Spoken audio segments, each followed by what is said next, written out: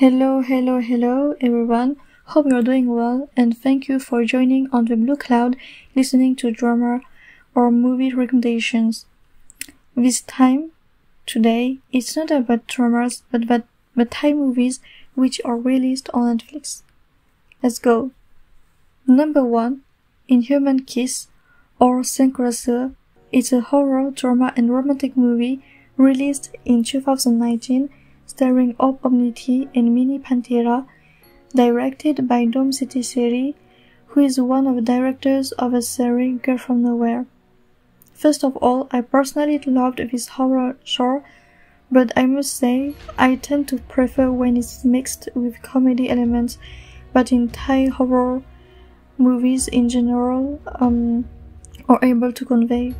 But this time, in Inhuman Kiss, it's a bit different. It's a bit more serious, and it's not a comedy romantic, but there's some drama and a heart-wrenching story. So the plot is about a teenage girl named Sai who's discovered she's been cursed, and at night she became a cursor, a spirit who has only its head detached from its body with the internal organs and craved only for nasty things such as internal organs or of animals and fresh blood. At the same time, the villagers are so scared when they discovered someone or something has eaten their livestock, so they begin to hunt the cursor, but at the moment a childhood friend appeared named Noi who's going to protect her at all costs. Number 2, Tootsies and the Fake. It's a comedy movie released in 2019, so the same year, directed by Titan Kitty Park. If someone has seen the series The Diary of Tootsies, then it's not new, because the Friends gang has come back. So it's composed of Gat, played by Pet Pao Pet, Goff, played by Ping Pong Thong Chai, Kim, played by De Ratanan, and Nati, played by Pik Patarasaya. And they come back with another hilarious story. So Garth is a makeup artist, and one day he has the opportunity to put some makeup on his favorite actress, a top star celebrity named Kathy, played by Chompooaraya. But accidentally, Garth causes the actress to end up unconscious. And it's a big accident because in 1 week she has to shoot a TV commercial. Because of his mishap, Goff and his gang face a 50 million baht lawsuit. So to prevent that, they decided to search another person who looks like her. And her name is Nam. She's a street food hawker, but her personality is the opposite of the real one.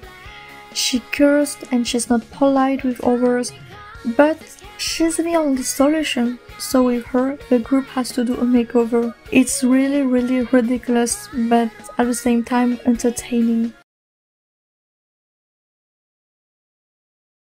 Number 3, Fast and Feel Love, released in 2022, directed by De Nawapon, starring Nat Kicharit as Kao and Yayaurassaya as Jay.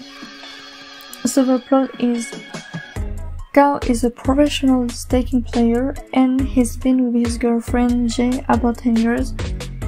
They met in high school, they were classmates, but I don't want to talk about in details their relationship, it's more about their personality. So Kao is really into his sport, he's like, everything is about his staking game, while Jay, who didn't play this kind of sport, but she still tried to understand him and to support him. She's really a very nice person and girlfriend to him. She's so considerate. But one day, as time goes by, it slowly changed, and it's like a learning process for Kao, because in life it's good to have some dream or goal, but playing staking is not the only thing. Number 4, The Lost Lotteries. It's released in 2022.